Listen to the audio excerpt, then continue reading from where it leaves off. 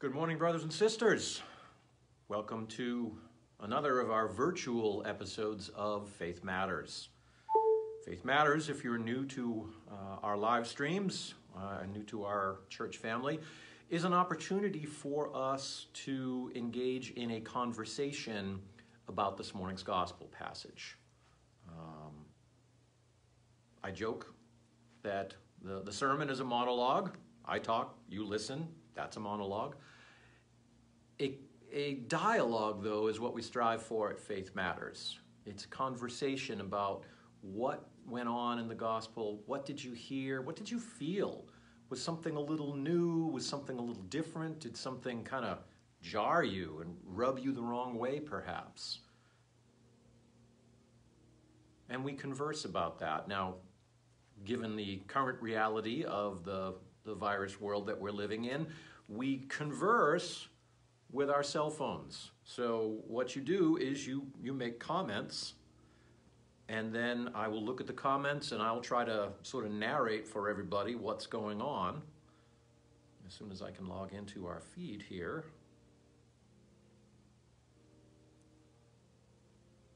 There we go, got it, okay.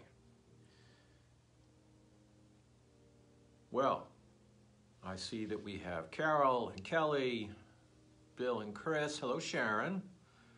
There's another guy over here you might want to say hi to. Hello. The power of technology, right? Mary's on there. Good camera work there, right? Great camera work. I know. We're getting so good at this technology stuff. It's kind of frightening. Hello, Sandy. Okay, my friends. Well, let's give this another 30, 40 seconds or so for people to log into it. For those of you who are here, I will give you a little bit of a preview of coming attractions. I am going to talk later on about a drive-in worship service, and don't tell anybody, but yes, we are going to have a drive-in service next Sunday. Yay. More details to follow on that. All right, folks are starting to log back in here.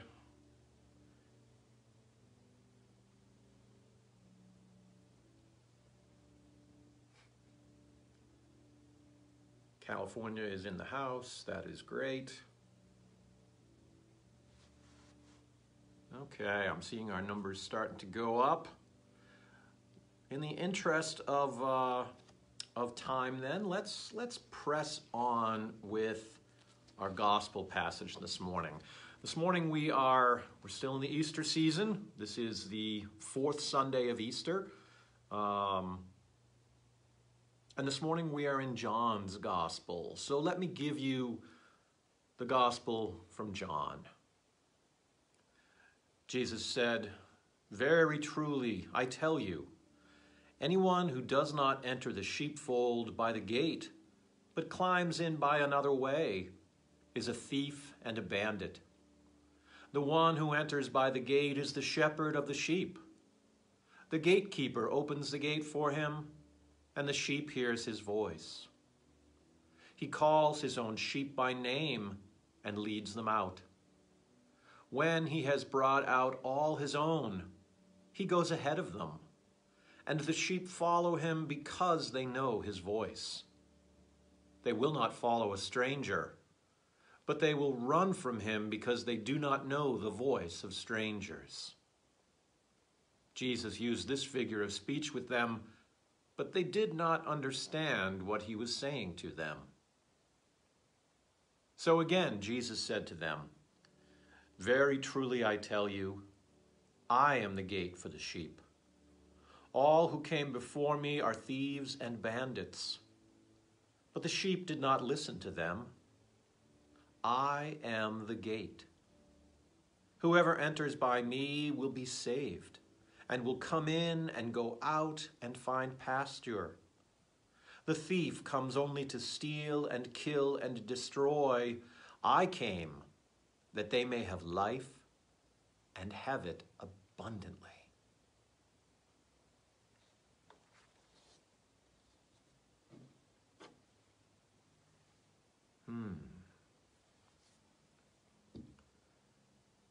So, what did you hear?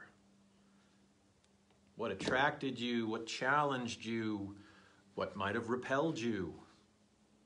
I always, if you're waiting for people to brew on it, since I've had the opportunity to read this 5 days earlier and brew on it all week, I always find it pretty shocking when he says, all who came before me. It's hard for me to imagine to whom is Jesus referring, do you think, Father?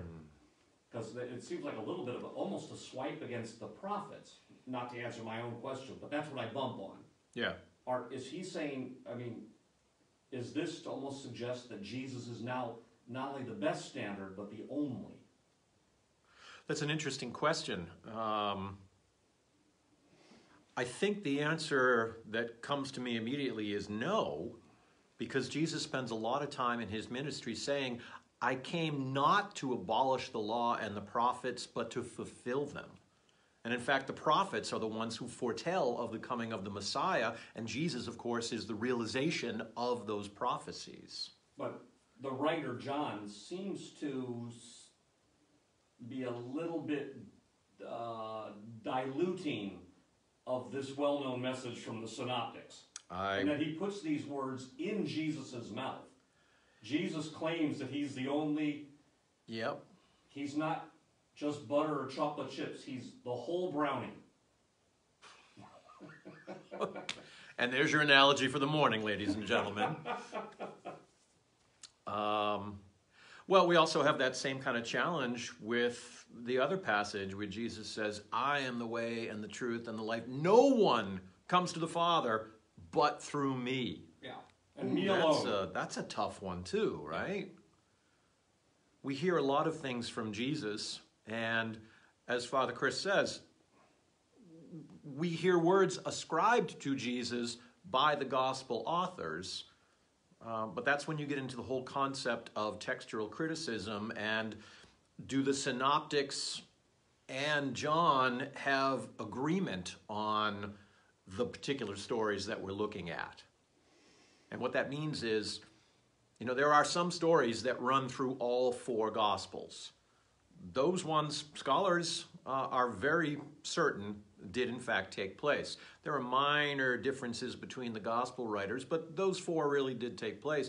Now, if that same story is in 3 out of the 4, well, that means it probably did take place, because, hey, that's pretty good agreement. If it's only in 2 of the Gospels, well, that might be a little bit more. Doesn't mean it didn't happen, because each of the Gospel writers has got a particular bent, a particular audience, and a particular story they're trying to tell. But when you get down to one Gospel, and only one Gospel talking about that story, then it's a little bit more. It doesn't mean it didn't happen. Please make sure you understand and hear me clearly. Doesn't mean it didn't happen. But you wonder a little bit more about that story. You know, if it did indeed happen, why was it important for that gospel author but not the others?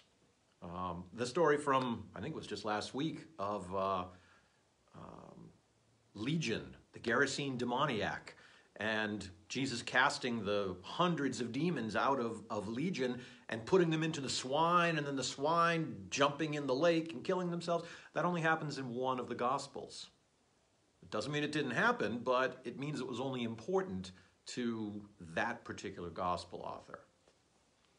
Anyway, let's get back to what some of the folks have been saying here.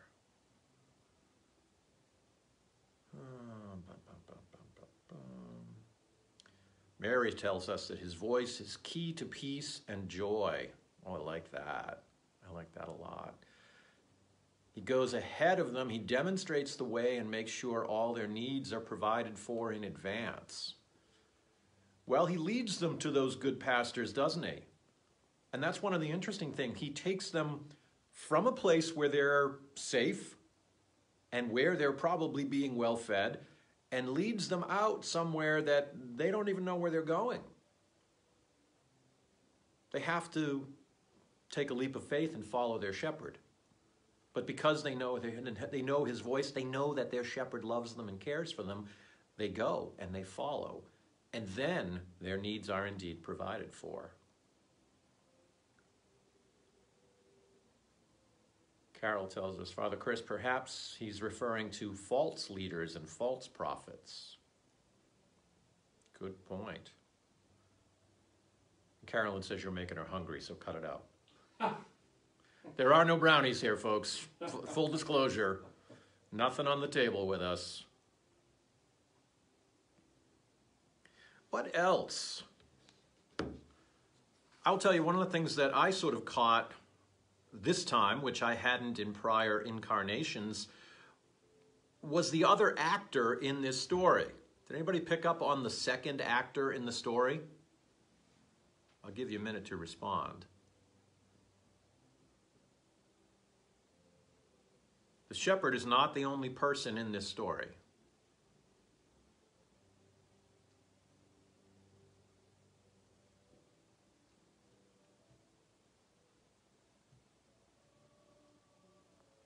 This is riveting television right now, I know.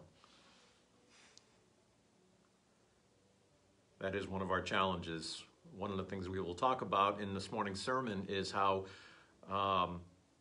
we trained to be priests, and in fact we have turned into television and media producers, which is a little bit of a bridge too far, but we're making it work somehow. Yes, Mary Nicholson, well done. The gatekeeper. I had never picked up on there being a gatekeeper before. I guess I always assumed that the sheep were just in some pasture somewhere, and then Jesus, the Good Shepherd, came and called them out. But no, they're actually sort of penned up, and they're behind a fence, and there is a gate in the fence, and there is a person whose job it is to be the keeper of the gate. So we must be in a situation where there is, first of all, let's go back to the ancient world. Sheep, cattle, livestock, anything that you had, this was wealth. This was food, this was clothing, this was, you didn't have a 401k, you didn't have an ATM card, you didn't keep your money in the bank. This was your wealth. So you wanted to make sure that your animals were well protected because they cared for, you cared for them, and then they in turn cared for you. So we have a situation where these animals, these sheep, are sort of enclosed in a pen, and there is a gatekeeper whose job it is to make sure no one goes in or out of that gate, either sheep or person, who doesn't belong. But in addition to the sheep knowing the shepherd, the gatekeeper also knows the shepherd. Can anybody think of who a gatekeeper might have been in the Gospels?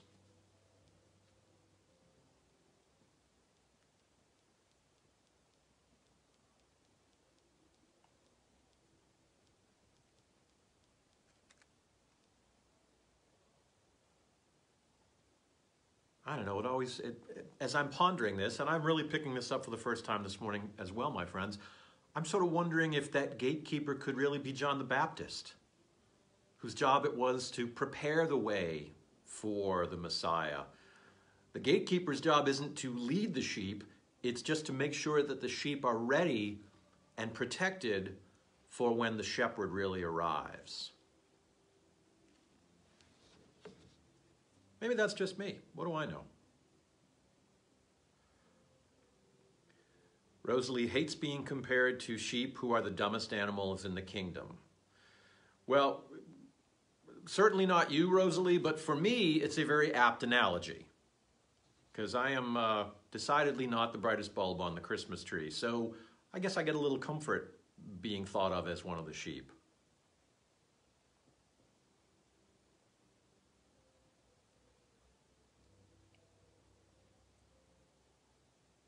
Rosalie, would you be more or less insulted to be compared to a goat? We'll find out.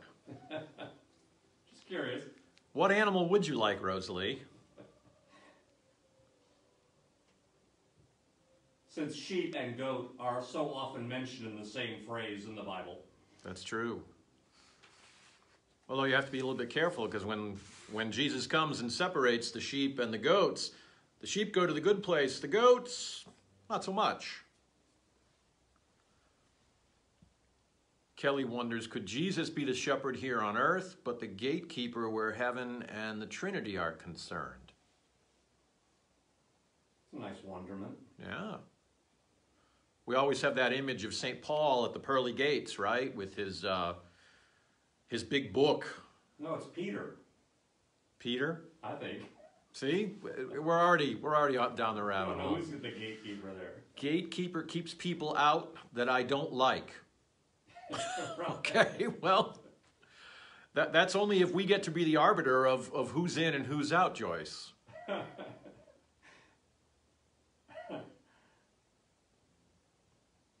Oh, that's a really good point. Cindy kind of pushes back on Rosalie's thing and says, if sheep were considered wealth, then we are indeed given value. I like that. Me too. Rosalie wants to be a horse because it's more dignified. I don't know, I'll tell you, Rosalie, my wife owns a horse, and I've been up at the barn. There's not a lot of dignity there.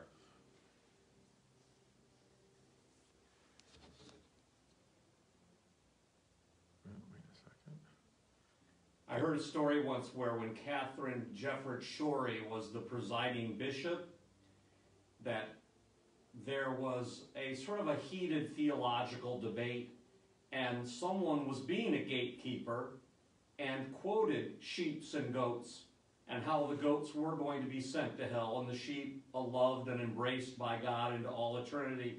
And after an appropriate pause, the presiding bishop, Jefferts Schori, said, "Oh, I don't know. I kind of like goats." Catherine had a good way of doing that. And in a very warm way brought everybody back into a communicating conversation, because it was starting to head toward divisive, preformed opinions. And so I just thought I'd share that story. There you go. Gary wonders, is the gatekeeper the prophets that point to the coming? Was not the prophets the ones quoted by priests as being the law, and was Jesus saying he is the law? That's interesting. It's a good question. Yeah. I like that. Joyce, I was just having a little fun with your comment. Please don't take offense. This is the hard part of reading things as opposed to speaking. Carol says, what about our gated communities that keep out everybody, including our friends? We did have that experience. On Easter Sunday, you probably know that Chris and Sharon went one direction and Jen and I went the other, and we took all of the Easter flowers and delivered them to various parishioners around the valley. There were a couple of instances where we couldn't deliver to people we were intending to because they live in gated communities and we didn't have the gate code and couldn't get them on the phone. So, yeah, sometimes those gated communities, while they're meant to keep the sheep in, they keep us out. And flowers. And flowers. And those were some really nice flowers, by the way.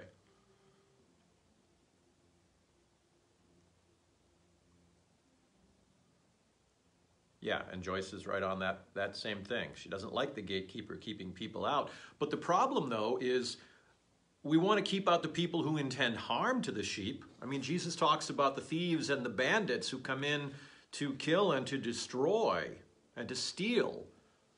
Clearly, the gatekeeper wants to keep them out because we don't want someone going in and stealing and destroying God's people. So there is some value, I think, to the gatekeeper, or am I wrong? Wouldn't be the first time. Just ask my wife. If I'm wrong, tell me. Sheep are humble and innocent. Leave it to Dina. She says, but Jesus gives us the gate code. I like that. I do like that.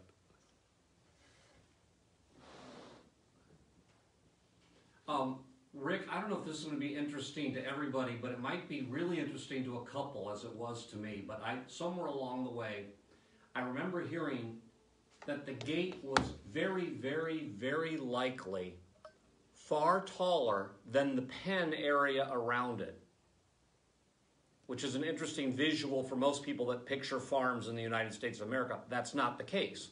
the gate and the walls are all the same height. But that what was likely the case is it wasn't wood and it wasn't cyclone fencing, of course, but because wood was shorter there and valuable stuff, and what they would do was get brambles or thorns, maybe the same exact thing, incidentally, that became the crown of thorns for Jesus. They had huge piles of that, and they would just put a circle, and the gate would then be made of wood and just sort of randomly put in to this circle, this pile of thorns and brambles. And on both sides, because the thing to attack the sheep, the wolves, would come over there, and they would see that even though they could easily clear a 6-foot gate by jumping, eat themselves a sheep and clear it again, they're not going to jump up and land with their paws or their nose on those sharp things. So they would not come in, but they would jump the gate were it not quite a bit higher. So it had sort of an odd thing, like, is that truly secure? But functionally, it really was, even though the whole wall of the pen was quite a bit lower than the gate. And I apologize to those of you who go, and this is interesting, why? I can't explain that. It was interesting to me, just because it's so different than what they look like in Missouri or Ohio. There's your whole answer. So I could go back off camera now. See you all at church.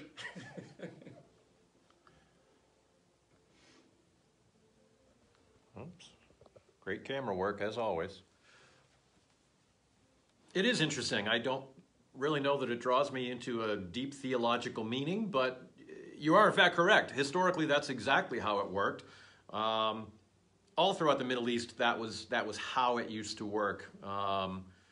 Even in the deserts, when armies would go and encamp, they would use those brambles as a way to create what's called a zareba, which would be sort of like a makeshift fort, if you would. I always think of like a blanket fort, but it's a lot more than that and a lot more secure than that. Interesting, cool, very cool, visual, good, okay. Well, we're doing something. I'm not sure what we're doing, but we're doing something. What else, folks? What else comes to you about this passage? Look, I got to preach on this in about 40 minutes. I need some help.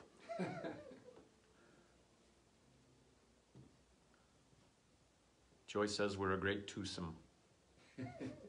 Thank you, Joyce. Lennon and McCartney.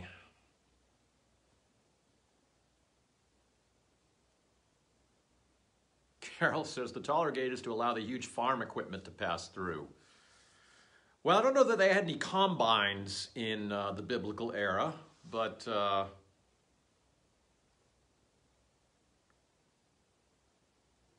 oh, that's good. Kelly says she's just thinking about the sheep trusting the shepherd. Yeah, there was a whole point on that, wasn't there? I mean, Jesus talks about the sheep. The sheep follow him because they know his voice. They will not follow a stranger, but they will run from him because they do not know the voice of strangers. There's a lot of trust in that, isn't there? I mean, you think about it. If you're a sheep, what is it you need? Rosalie has pointed out that sheep are not the brightest of animal, but there's some simplicity in that, isn't there? Really, if you're a sheep, you're focusing on your very basic needs. Food, water, protection. That's about it, right? And so when someone or something provides that for you, well, you're going to gravitate toward that, right? I mean, think about when you're a child. That's kind of what you want from mom and dad. You want food, you want water, you want protection, you want love. And that's kind of what the shepherd provides to the sheep. Now, somebody's probably saying, well, how does a shepherd give love to the sheep? Don't forget, the shepherd lays down his life for the sheep. The shepherd protects them and watches over them. That, my friends, is an act of love. There's a day-to-day quality, too. I think it's really important that this passage names Jesus as the Good Shepherd, which a careful reader will realize means there are shepherds who aren't good and who are bad. And Did you say bad? no. It's all downhill from here, folks. But in fact, we've all heard these other stories. I've heard this preached, that there were shepherds who would break the legs of lambs, making them dependent on the shepherd. The sheep would then be carried, the lamb would be carried around on the shoulders of the shepherd until it recovered sufficiently, but the shepherd had created a codependence. And there were, in fact, shepherds 2,000 years ago who did break legs, and there were shepherds who did not break legs, just as there are parents who burn their kids' arms with cigarette butts and parents who don't. I mean, sorry to get graphic, but this is the world we live in. And Jesus is clearly saying the best way is to nurture true love, true respect, and then also a steadfastness of regular, steady love. And that's what really creates the deep trust and the deep devotion. And the devotion is two directions. It's from sheep to shepherd and from shepherd to sheep. If there's not true respect and mutuality there, neither is as completely informed by goodness as they might be. So, anyway, a second obvious point that Jesus says he's the good shepherd reminds us that when we're interacting with others, there are often options. We can encourage codependence, we can manipulate, or we can be honest, true, caring, listening, and create true relationship. And here endeth my second mini-sermon. I'd love to tell you that's the last one, but we all know him. It's probably not. Last today. Well, you only have 3 minutes left, yeah. Bill points out, and at the conclusion, Jesus said he came so that we might have abundant life. Amen. Oh, yeah. Yeah, the shepherd who cares for us isn't just caring for us for now, isn't just caring for us through wool gathering season, isn't just caring for us until his vacation, is caring for us so that we might have abundant life now and always. That's beautiful.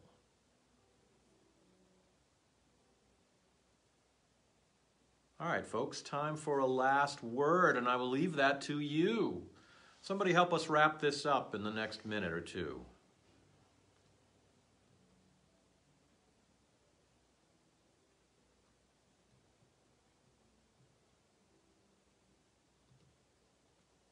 And then it got quiet.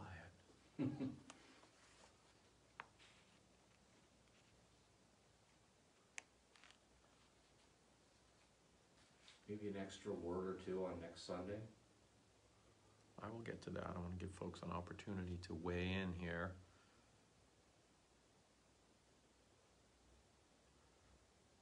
Abundant life now and always. Best words to end with.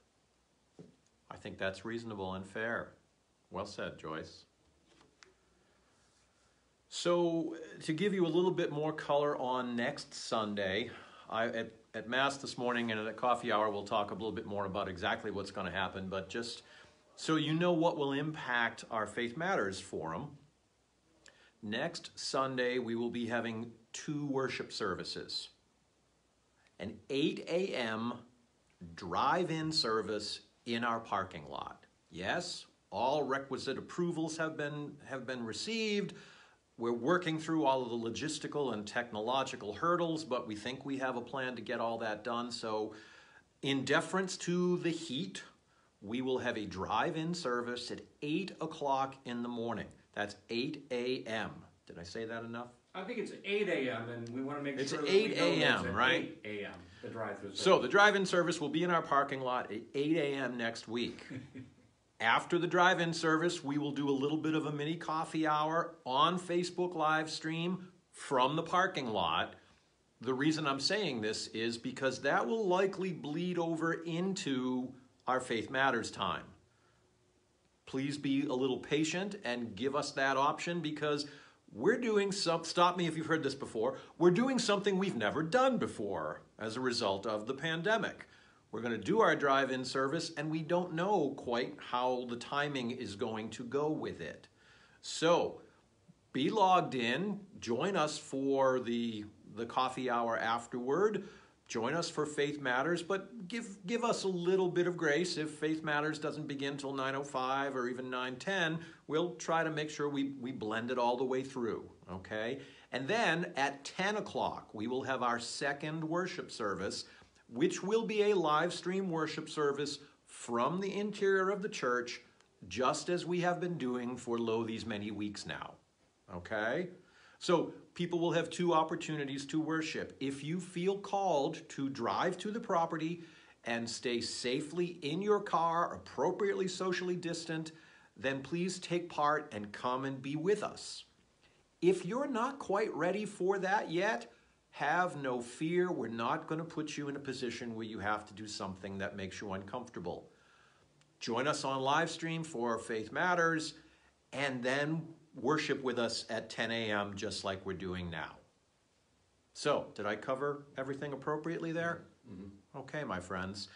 More to follow on that, both at the 10 o'clock Mass and at the coffee hour, and I'll obviously answer any questions people might have during the coffee hour. But until then, we have much work to do because these liturgies require a little bit more planning, stage management, lighting, dress rehearsal, and of course, really great hair. So, blessings. We will see you at 10 o'clock in about a half an hour.